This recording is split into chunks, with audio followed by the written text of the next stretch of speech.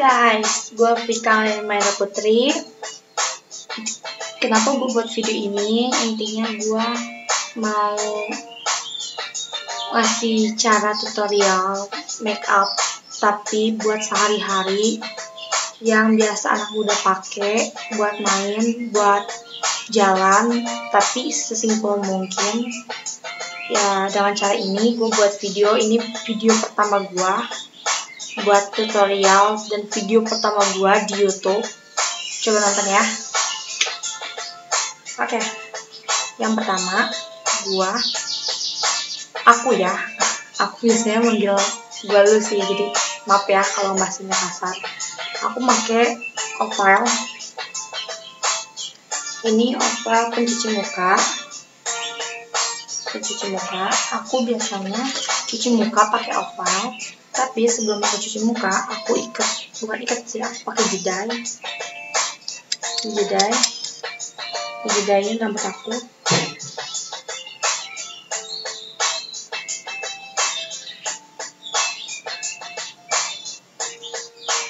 Nggak bener ya, jedain. Oke. Nggak bener sih. Udah ya, maaf ribet, ini rambut aku tebal banget. Oke, aku dijedain rambut aku, langsung aku bersihin pakai oval buat pencuci muka. Aku biasanya sebelum aku pakai cuci muka dulu biar bersih.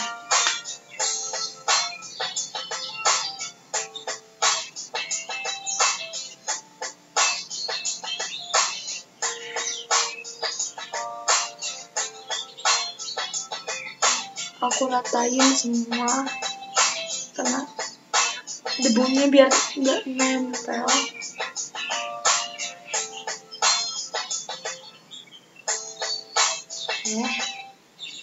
Maaf ya kalau videonya jelek, soalnya baru pertama kali buat video YouTube.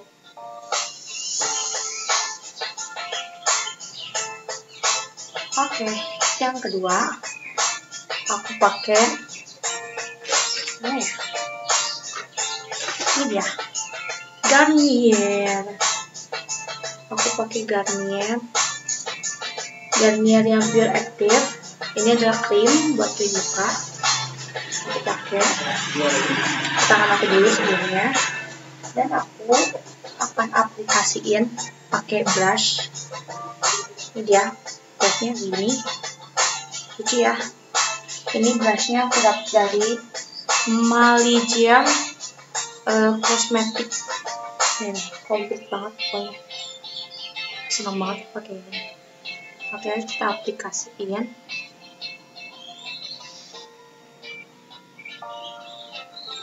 Ke semua wajah hingga rata. Oles-olesin aja ini. Ya, bentar ya. Ini musik dulu.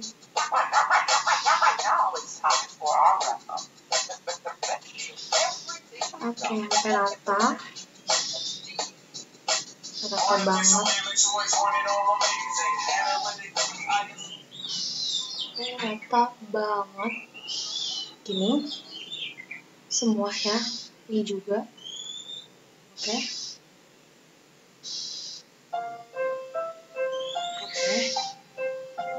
Ini jadi udah bener banget. Oke. Terus aku bakal meratakan pakai brush. Bukan brush, beauty blender. Aku pakai beauty blender. Salah sebutin tadi, maaf ya. Soalnya deg-degan buat video itu. Aplikasiin semua sampai rata banget. Maaf ya kalau lightingnya itu gelap, soalnya aku belum punya lighting cahaya gitu, aku nggak punya, jadi aku mau beli tapi nanti. Ratain semuanya. ya videonya kalau jelek. Saya baru pertama kali ikut video. Oke. Yang kedua aku yang ketiga aku pakai baby cream, tapi aku pakai baby creamnya yang pixie yang ukurannya SPF-nya 30. Ini dia.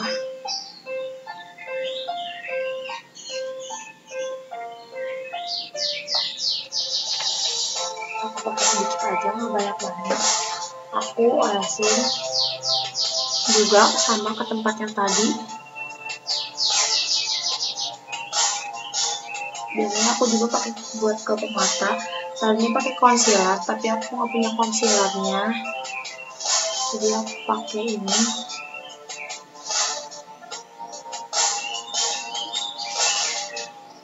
Maaf ya kalau videonya berantakan. Biasanya pakai hidung juga, selasa hidung.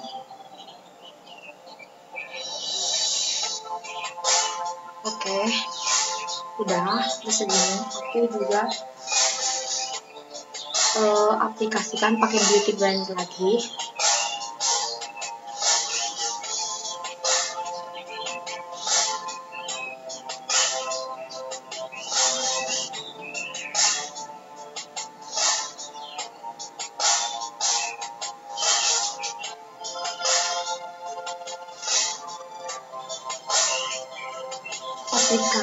Aplikasikan ke seluruh muka kamu hingga rata, biar enggak terlalu bukan medok sih ya, geblak gitu, kelihatan putihnya. Makanya kita ratain biar semua sama warnanya.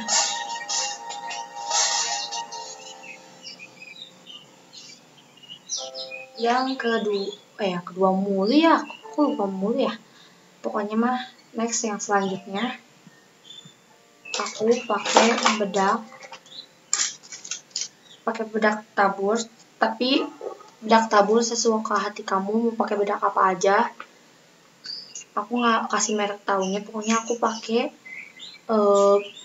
pigeon. Aku aplikasiin bedak tabur ya kalau bisa mah. Aplikasiin ke seluruh wajah kamu.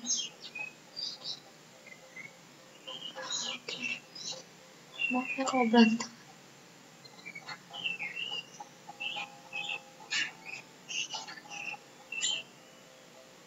Ini aplikasikan ke seluruh wajah kamu. Ini bukan make up ya, ini mah cuman make up tapi natural banget. Enggak dibilang make up bukan, tapi dibilang make up iya juga, tapi ini make up memang natural banget, nggak kelihatan sih, cuman kelihatannya bersih. Ya, selanjutnya aku pakai penjepit dulu alis mata.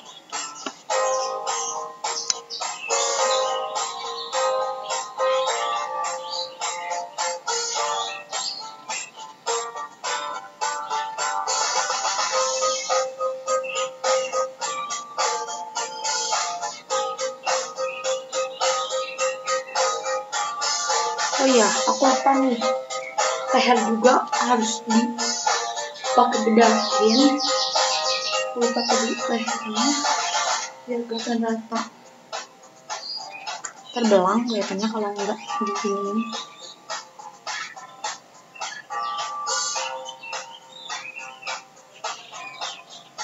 Oke, itu aku pakai maskara.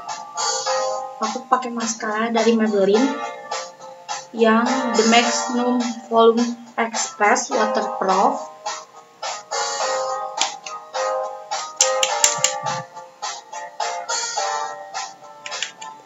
Ini yang brushnya seperti ini, senang banget.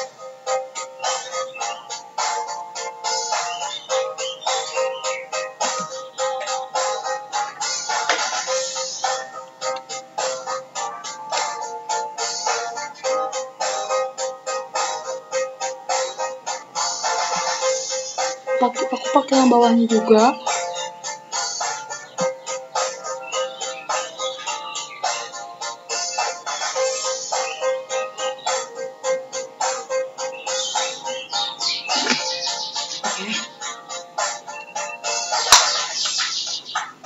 selanjutnya aku pakai alis, tapi aku pakai alis pakai brush seperti ini. Ini dia brushnya, dan aku pakai mineral or brown yang kitnya atau eyebrow-nya nomor 2 di sini. Tapi aku pakai warna brown yang ini. Di sini ada sikatnya, tapi aku biasa pakai ini.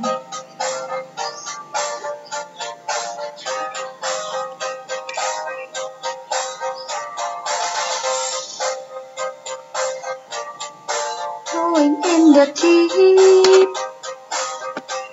you had my heart and soul, and your pain, when we play it to the beat, play it to the knee.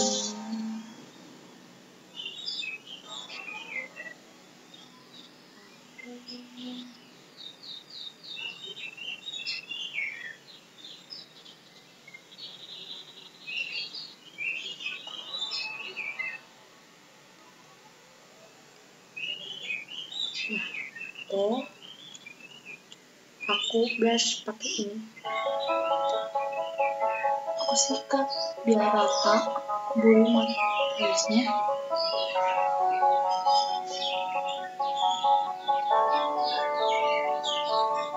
Jatuhnya kayak natural banget. Lalu itu aku pakai eyeshadow. Iya, aku pakai eyeshadow-nya yang warna benar-benar natural, yaitu pink. Ini dia. Oke, kita pakai.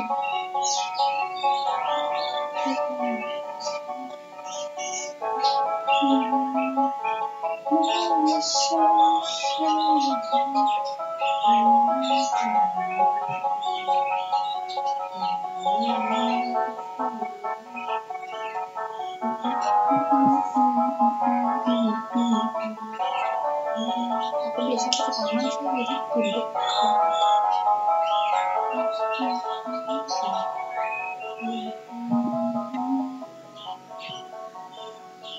Tebal banget. Aku biasanya hapus sedikit. Aku biasanya pakai eyeshadow. Aku pakai eyeshadow itu cuman kelihatan putihnya doang, pinknya doang sedikit banget. Karena ini bukan tutorial makeup, tebal banget.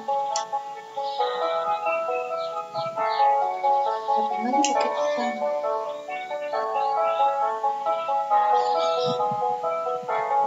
Ini dia. Jadi nggak kelihatan banget kan? Tapi rapi. Ini dia. Yang selanjutnya adalah aku pakai brush on dari Tulip. Aku pakai brush on.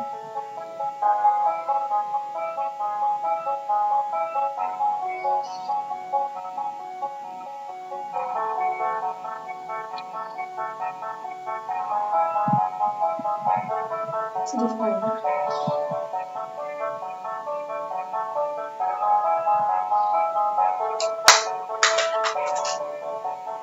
Oke, langsung udah itu. Aku nggak pakai eyeliner. Kenapa? Karena ini memang benar tutorial makeup sederhana. Jadi eyeliner itu susah kalau kataku, makanya. Nah, aku sekarang pakai lipstick dari Tulip yang Vision Red nomor 1. Ini kelihatan merah, tapi aslinya pink. Merah memang, cuman kalau udah di kemulutin itu dia warnanya pink.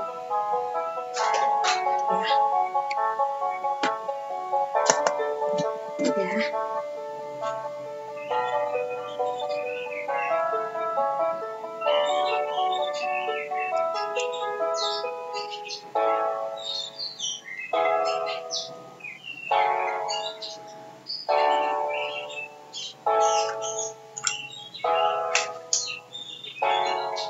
ratain. Biasanya aku nggak suka warna begini banget, jadi aku biasanya cat pakai tisu ataupun apapun, pakai kapas. Sebenarnya jangan pakai kapas ya, soalnya kalau pakai kapas itu ribet, cuma aku senang pakai kapas, tapi aku nggak ditacap gitu. Palingan aku gitu dong.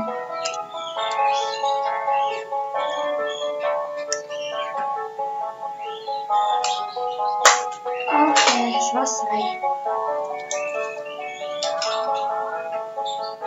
Ini adalah makeup rutin aku, atau enggak makeup natural aku yang sehari-hari aku pakai di rumah, atau enggak main, atau enggak segalanya pakai makeupnya begini.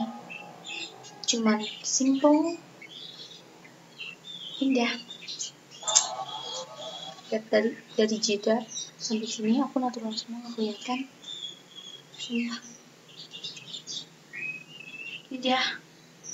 Thanks ya udah mau lihat video aku, meskipun video ini jelek, tapi aku baru pertama kali buat video, jadi maaf aja kalau masih belepotan ngomongnya, terus masih nggak jelas makeupnya juga, karena kalau aku tuh kalau udah deg-degan itu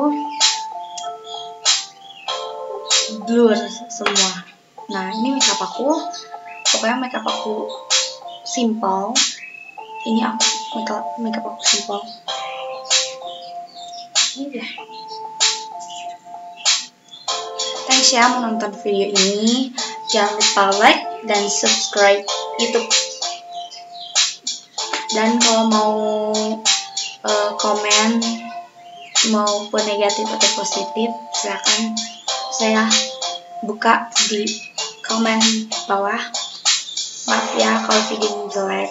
Pokoknya mah aku di sini niatnya buat ngasih tips buat kalian gimana cara makeup natural, simple, dan enggak kayak tebel gitu ke mukanya, terus enggak bikin muka kita yang ini bikin muka kita itu blek sama makeup. Oke, thanks ya. Bye.